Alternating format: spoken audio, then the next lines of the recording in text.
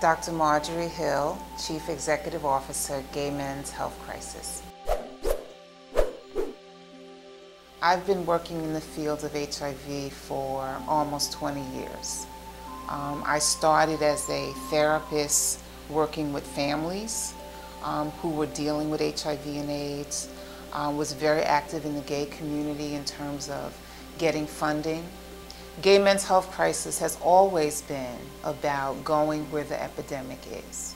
And so 3/4 of our clients are people of color. To begin to end the AIDS epidemic in the Black community, everyone has to know their status.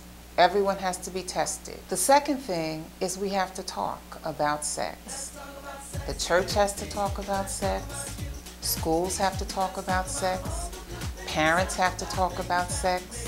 And very importantly, people who are having sex with each other have to talk about sex. I run a group of women who are long-term survivors.